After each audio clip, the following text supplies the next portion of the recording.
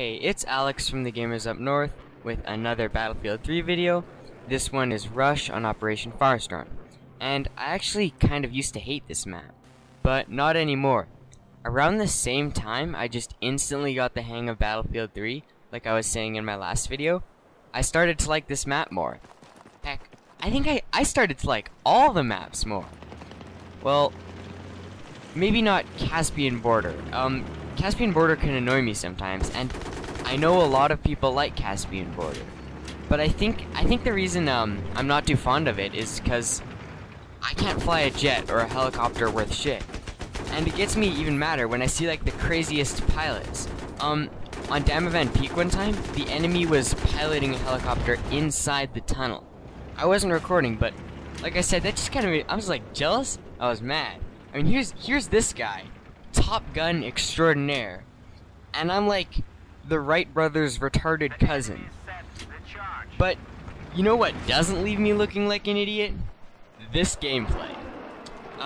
The enemy never takes the first set of objectives, because they are both pinned down and they just get lazy after they take A here.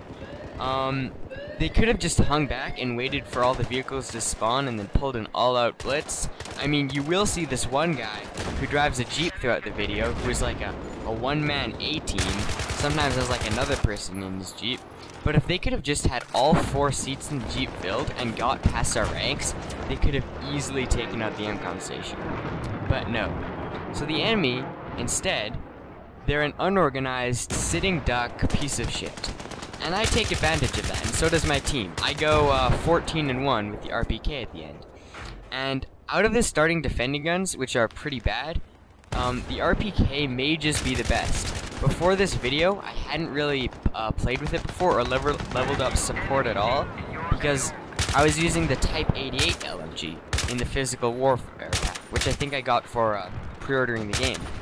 And I didn't really like that gun, the Type 88, one bit. I didn't even think to try the other starting support guns until it was like way overdue. And I actually liked them. This RPK and the attacking one, the M27 IAR, it's also good. And the first time though I used the attack one, I thought it was the M416 because the iron sights are so similar. So I was like, nope, it has a larger clip. And see, there's a Jeep guy. I was just like, oh shit, when he came over the hill. And also, you saw in the beginning of the game, I got out of the tank, even though I was in the secondary gunner seat. It was basically because they had planted to A, and I wanted to get over there and help. But anyways, I don't get in a vehicle throughout the rest of the game, and that's partially because when I was playing, I wasn't thinking about it, and also because I like playing infantry more. I just love playing as a soldier versus just other soldiers. As well as, kind of like I said earlier, I'm not good in vehicles. I said I can't fly the air ones worth crap, and I'm so-so in the land ones, like the tanks. I'm just all right. I usually get beat. Hopefully that changes though, and I get better. Like last video, I said I wasn't good at sniping, and since then I've gotten better at it. Hopefully I can get some sniping gameplay soon.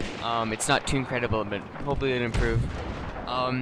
And I think also since my last commentary, I urged my friends to get Battlefield 3, and I think 2 of them have gotten this game since my last commentary, so hopefully I don't have to play much more multiplayer on my own, like I am in this video. And in my videos, I've kind of talked about, I've talked a lot about playing online with people you know, your friends, family, and anything in between. And that's just because I find I play a lot better when I'm in a squad of people. Even if we don't actually have teamwork or a strategy going on, we still do better. I was almost going to include Party Up in my 5 tips for Call of Duty video, because it applies to Call of Duty too. And I think there's a few reasons why Partying Up helps. One is, when you're playing with your friends, you're less likely to lose your cool. It can almost be a scientific fact that when you rage at video games, you start to do worse. Another is sometimes competition, I guess, like to show off, you know, do better than your friends, and without losing your cool or saying some hurtful things. another reason that applies to host connection games like COD and Halo is that when you're playing with your friends, you're more likely to get a host connection in your area that you have a better connection to, rather than being connected to someone halfway across the world. And recently, another reason I'd been playing more multiplayer on my own, like in my last video I was also alone, is because my disk drive, it's messed up. I don't know how it happened. It just isn't reading disks for some reason. So when I want to play a game, I have to put the disc in and out, and in and out, and in and out. Sick-minded fiend. And I have to restart the console, put the disc in and out, and so on, and so forth. So when I finally get a disc working, I kind of just stick with playing that game, despite what everyone else is playing, hence playing on my own more. And because after it worked, it didn't crash mid-game on me, which is good. But now we may be getting a new Xbox Slim in the future to fix this. But if anyone here knows how to fix that disk problem, please send me a message or leave a comment. If you could save us the money, that would be great.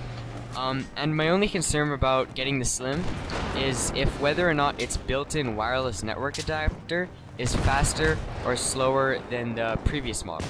I tried googling it, I think it is.